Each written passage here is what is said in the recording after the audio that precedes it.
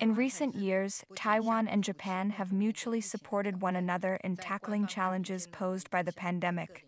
Through collaborative endeavors from both public and private sectors, our partnership has grown stronger across multiple domains.